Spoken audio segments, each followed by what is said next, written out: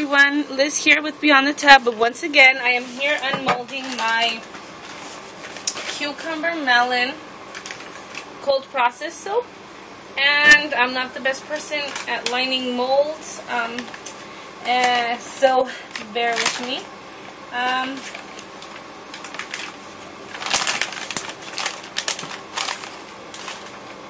Move this out of the way. And this here is my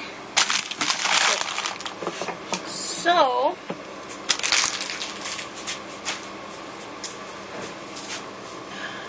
really pretty soap. And I don't want to sound conceited, you know, because I keep saying it's really pretty, but to me it's like, wow, you know. For me that I've just begun making some cold process just a few months ago. To me, this is like super exciting,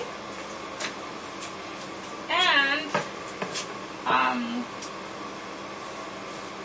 so anyways, just wanted to show you guys where I'm at with this, and I should have been a little more prepared. Sorry, I've been cutting soap today, and I wanted to talk to you guys about some of the fragrances. As I'm learning, you know, when you're just beginning cold process like I am, you're learning a lot about some scents, how some scents turn your some scents, sorry, my knife is dirty, some scents will turn your soap into different colors. I want to show you guys an example of that.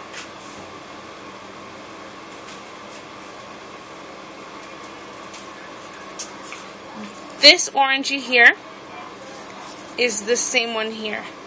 But look at how dark and what the difference is on both of these, see? And it's the same color. But the fragrance, I'm thinking it's the one that does that. So anyways, I'm going to cut the end off just because it came out not so great. And let me take this piece off. But let me move this up so I can cut this end here. Put this here so I can start placing all my molds. Okay?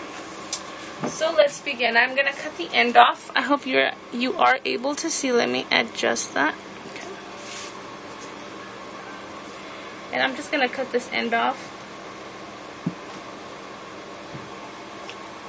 And let's begin on the soap cutting.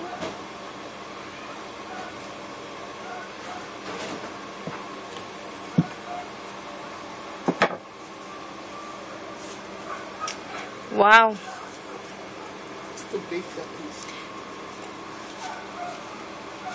Yeah, my mom doesn't seem to know when I'm recording. She says that this piece is too big.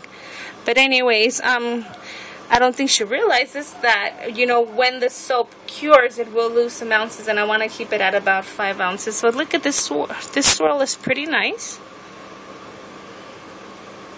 Really nice.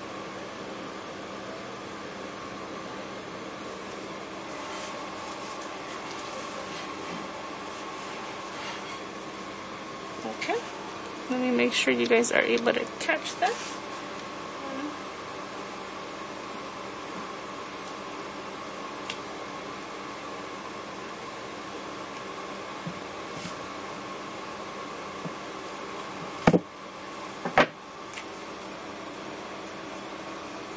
Very nice. Catch this. It's really, really nice. So, sorry that I need to keep on adjusting. My camera is a little crazy. But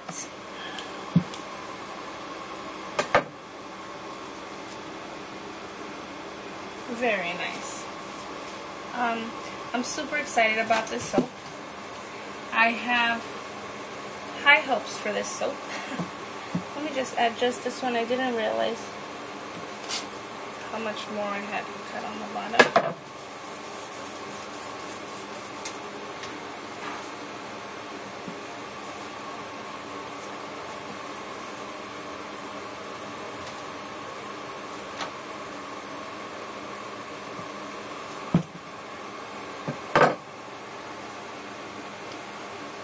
So nice. Eden's Secret, she made a video with her green and pink soap, and I do like her green and pink soaps. I think she has an amazing talent at making soap. Oh, talking and not looking, that's what happens. She has an amazing talent, and you know, not just her, a lot of the people that make soap have amazing talents, you know, talents of coming up with so many ideas. But she mentions how she likes the green and pink, so I decided that I would try to make a green and pink. So this green and pink is inspired by her two favorite colors that I wanted to try out myself, and it turned out pretty nice. Now next time I make a pink and green soap, what I will do is use maybe like a lighter green, I think, I don't know,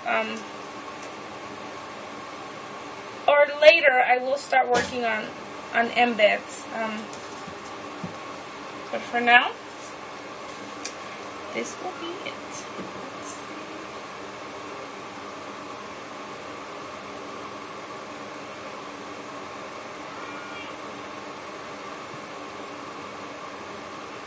And I was able to get 7 slices out of this soap.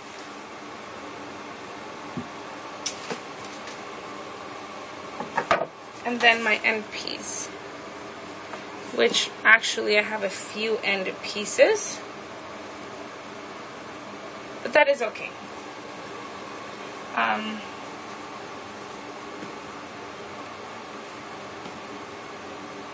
I always seem to end up with a whole bunch in the end. But anyways, this is my cucumber melon. Yeah, I make bubbles out of that. It's so funny. But bubbles, I make balls out of them, and what I do is I save them so that I can shove them into another soap. But anyways, let me take off my gloves. This here is my cucumber melon cold process. I hope you guys enjoyed the video. Let me arrange my soaps here so I can take a quick video, close-up video I mean, of the soaps.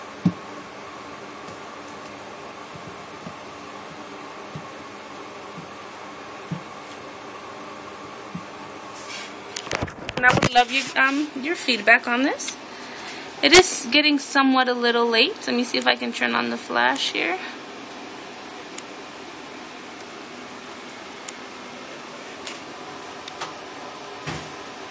It is getting somewhat late in here, so excuse. Let me see if I can turn on the lights.